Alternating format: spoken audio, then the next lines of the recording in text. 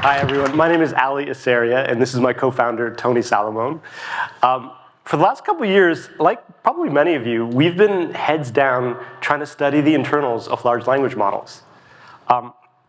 And Tony and I, as mentioned, we've actually worked together for more than 20 years across multiple companies. And one of the things that we share in common is that we really like to nerd out on the details. We're not the type of people who want to run large language models, we just want to talk to large language models on somebody else's APIs. We want to run them ourselves. We want to build computers and see what's inside. We want to play with the models, change them and modify them, sometimes even break them. And we want to do all of those things without a gatekeeper. For us, to a certain degree, we feel like that's the real spirit of local AI. And so in that spirit, we imagine a world where anyone with access to a computer can do advanced things with large language models. But when we started on that lofty vision, what we found was that there's a big challenge, and it wasn't what we expected.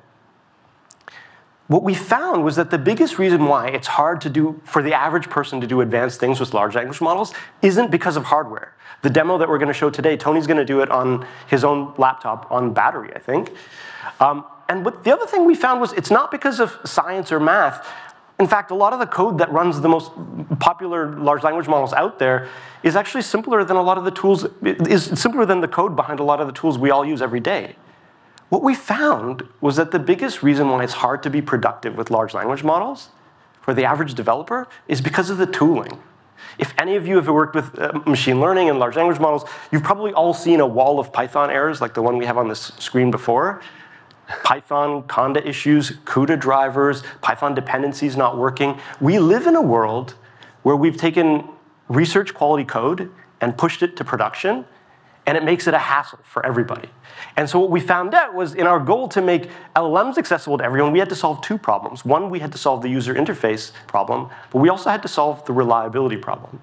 And so with the support of Mozilla and the Builders program, we've been working on this problem for the last number of months, and we'd love to show you where we are right now.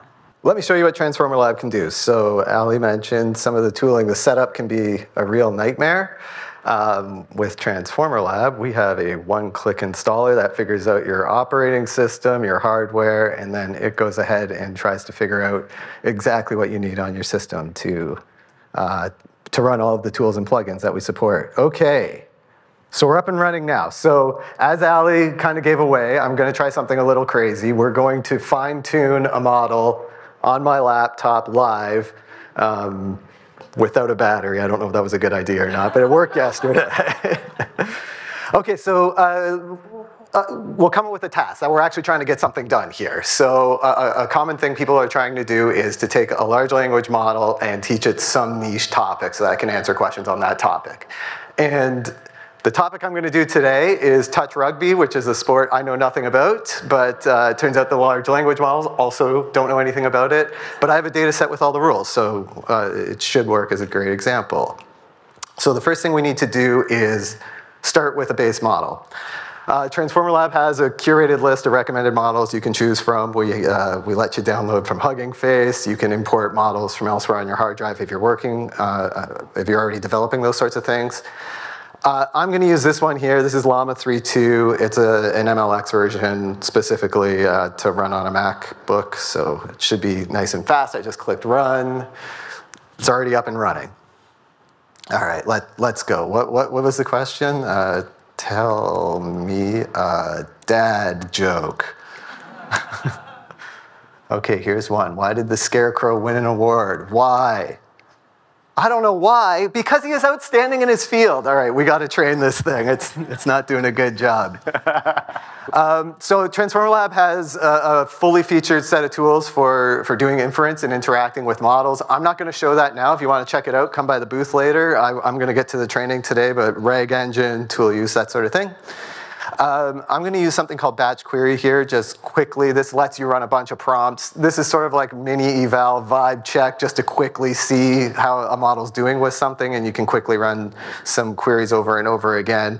I'm asking it about possession and touch rugby. It's wild. Like, what is the definition of a try in touch rugby? Our rugby union match starts with a scrum. I don't know what it's talking about. So great. This is what Transformer Lab is good at. So here's our training UI. again, this is a cross-platform, cross-architectures. I think this is the only UI that lets you do fully featured training like this, across all of those things.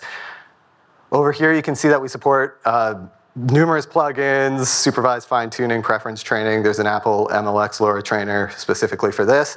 But today, I'm going to use something called a recipe. And a recipe is just a way to save a training workflow and then share it. And it kind of gives you a starting point. You can either use it out of the box or you can tweak it afterwards. So I'm going to add the touch rugby. Let's just run it since I got a minute to go here. So, all right. It is up and running. Great. So that should take about a minute to run. So I'll show you a bit of the UI in the meantime. So here's the recipe I just talked about. Okay, we got Llama 3.2 is our model. Here's the data that we're training on, so you can see a bunch of questions, a bunch of answers. How's that data translated and presented to the model? We show that down here. This is the data coming in, and this over here is the chat template so that the model is able to answer questions. For those of you who want to get into it, UI to set LoRa parameters and all the other settings here, but we're just going with the defaults. All right, let's see how he's doing, 40%. I forgot to stop the model. Let's do that. That might actually help this go a little faster. And then you can track the progress of your train. So we use TensorBoard, and you can see some data on how that's going. There's a loss function. There's a validation loss down here you can look at. Looks like things are going in the right direction. And if you're really hardcore and you want to stare directly into the matrix, we actually give you the raw output of everything that the plugin is doing here. Okay. How are you doing? 100%. Great. Okay, let's go try this thing out. So the first thing I'm going to do is I'm going to eject our old model here, and then I'm going to see if we spit out a new model. Sorry, touch spelled with a U. Nope, not two U's. You still have to know how to spell. Okay, run it. And then I'll do the same thing. I'll just go back here and run a bunch of batch queries on it and see what it does. And right away,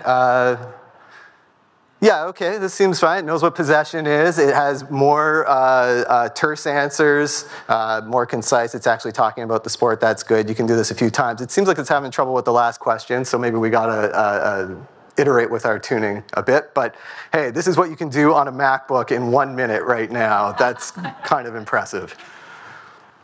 Thank you so much, Tony. So we're so happy to be able to say that everything you just saw today, the application is freely available for anyone to download. But because of the support of Mozilla and learning from the spirit of Mozilla, everything, all the code behind everything you saw is also open source. We really think that the idea of making large language models accessible to everyone on their own hardware is one of the most important missions of our generation. If you share that vision, we were told that if we're looking to raise money, we're not supposed to say that we're raising money, so we're not looking to raise money. But we would love to collaborate, and so we'd love to meet you at our booth. Please join our Discord, star us on GitHub. Thank you so much, everyone. Thank you.